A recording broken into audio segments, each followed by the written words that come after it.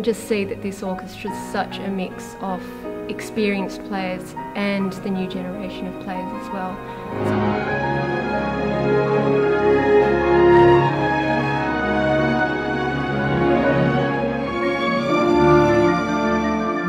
This is a culmination of a relationship that has been building, and to see her become such an assured musical conductor. And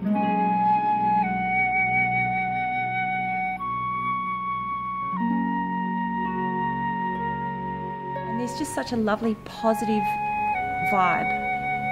Everyone wants to do their best, everyone supports each other.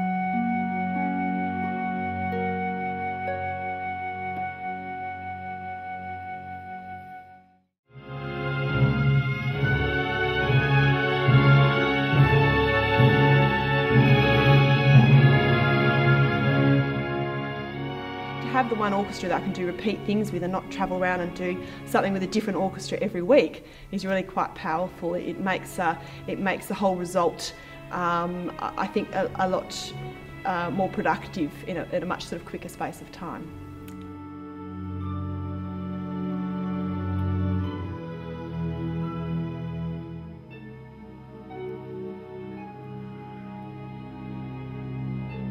As mostly freelance players in Perth, I really hope that we can show you that yes, we are capable of producing that quality sound.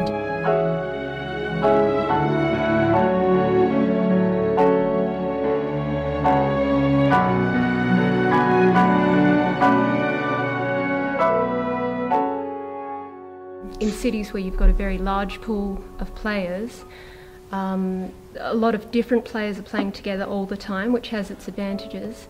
But when you have a small, close-knit group of people that are always playing together, it's much easier to come in, put down a track easily.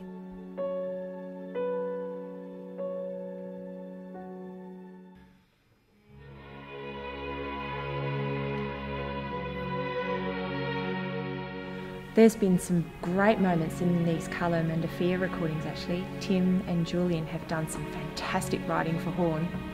Some a little bit scary, but very hornistic. Really enjoyed playing these parts. Fantastic.